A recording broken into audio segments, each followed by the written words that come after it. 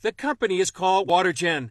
We are making water from the air. We think that we found the solution for the entire world for the new source of drinking water. And yes, it makes water out of air, as CBN News witnessed during a demonstration in Jerusalem. It's vital because the world can be a thirsty place. The UN estimates that more than 1 billion people wake up every day without access to clean water for drinking, cooking, or bathing.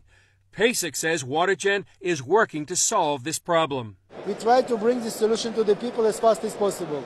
We are selling all across the globe in more than 40 countries, and we try to do it much faster, opening more production lines to bring it much faster to the people. The solution from Israel to the world. WaterGen recently won an award for one of the best home appliances. It patented an inexpensive way to produce from 8 gallons a day for home devices to more than 1,300 gallons a day for industrial-sized machines. With our revolutionary technology, we are extracting the water from the air with maximum efficiency. It's taking around 250 watts per liter. It's very, very cheap.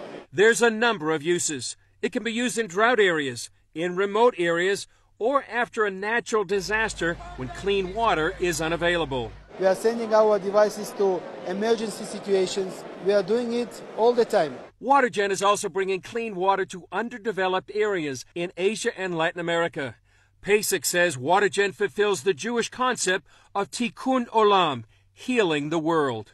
We are changing the world, and we feel it daily to daily because we are making also a lot of charity activity. It's our duty to make tikkun olam and to bring from Israel those technology to the world. Chris Mitchell, CBN News, Jerusalem.